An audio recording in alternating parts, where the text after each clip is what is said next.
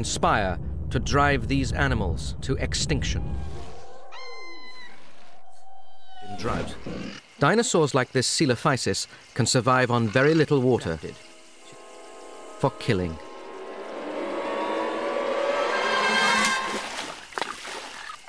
Or as small predators. But what makes them unique is special hips and ankles that allow defeats the wounded Placerias. The Placerias is now too weak to fight, and the Postosuchus has an easy meal.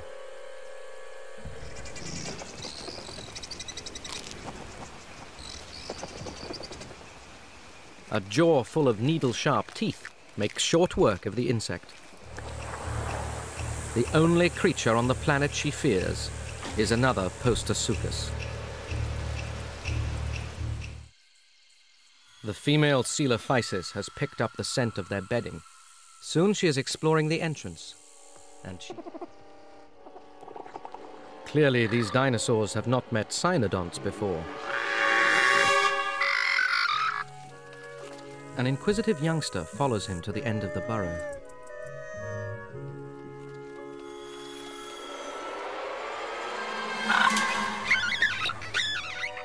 As the sun sets, the pair have only one choice. It means shattering their unique parental bond. They eat their own young. This denies the dinosaurs their food and gives the cynodonts the chance of escape. The dinosaur's unique serrated teeth will make short work of its protective cocoon. However, her mighty jaws could still tear a dinosaur apart.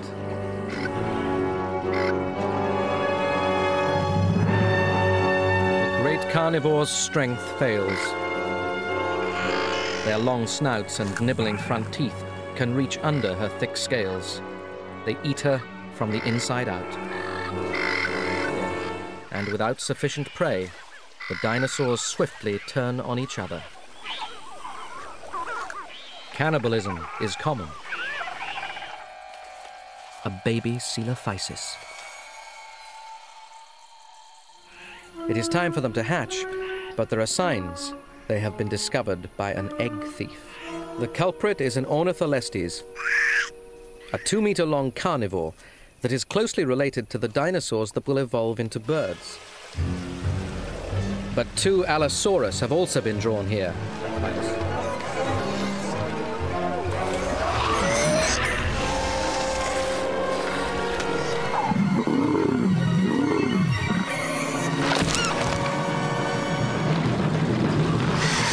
And that night, a huge firestorm hits the area.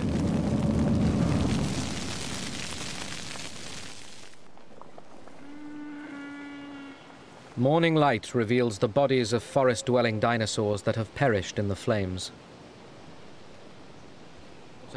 The carnivore fixes on his unwary victim, waiting for the perfect moment to strike.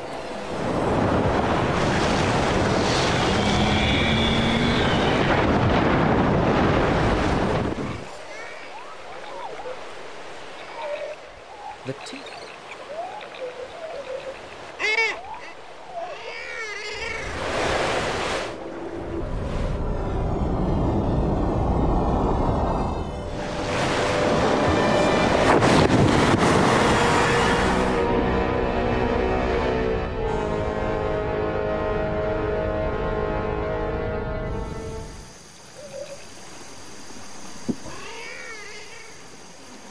This Eustreptospondylus is picking the last rotten strips of flesh off a dead turtle. But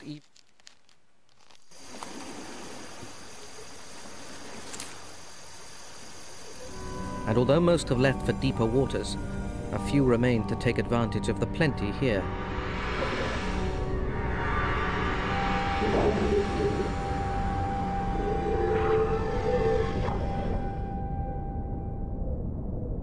Their long, toothless snouts are streamlined weapons.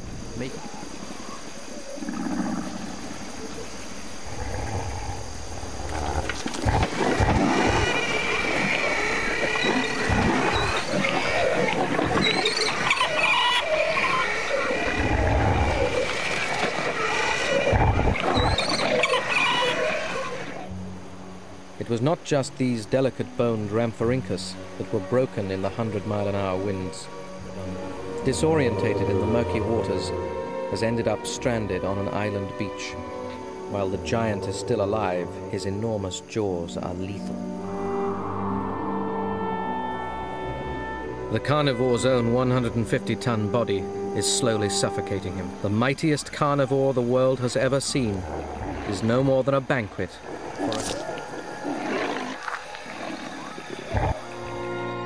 In life, he was the most magnificent beast ever to take to the wing.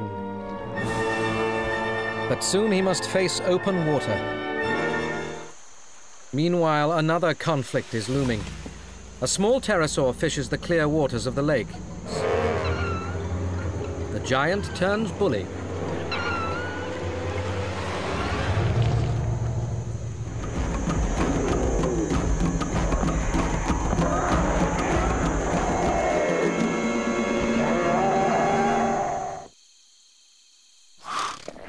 This is the first kill the pack have made for over a week. They will...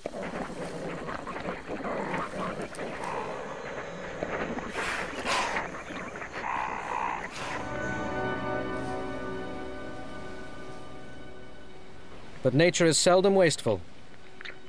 They have become food for the next generation. Here there are polar dinosaurs, but even they struggle to stay alive.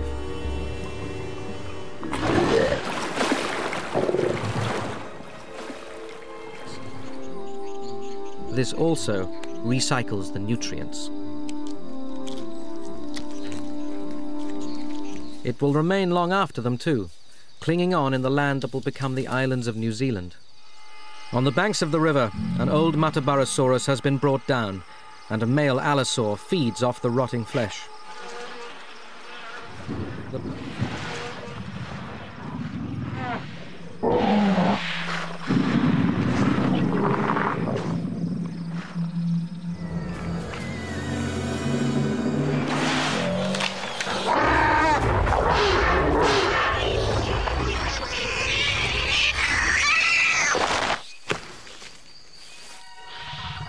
The giant carnivore has killed the dominant female.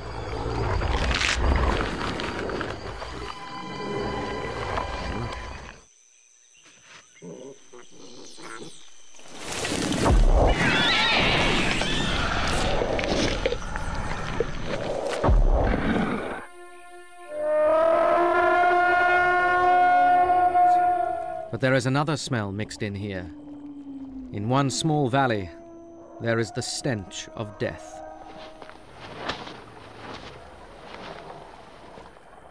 Eventually, his sheer size is his salvation. The Tyrannosaurus embryo inside the abandoned egg is already dead.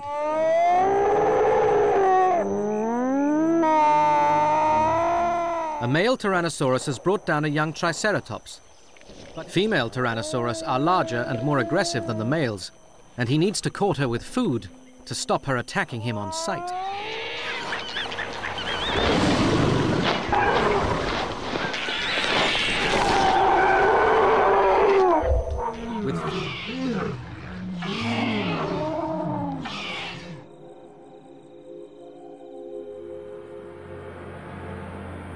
The little Torosaurus lost his fight with the predators.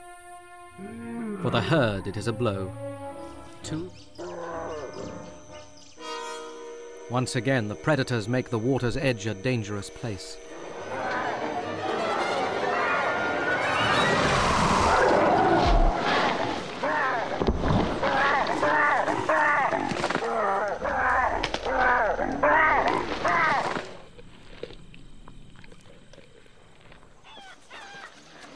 The mother delivers a slab of Anatta Titan meat.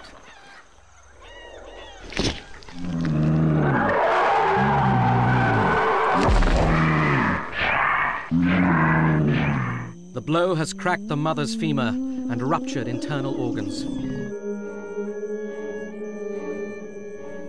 By morning, she lies lifeless on the baking ash fields. The chicks stand expectantly by the colossal corpse of their mother. Next comes the blast front.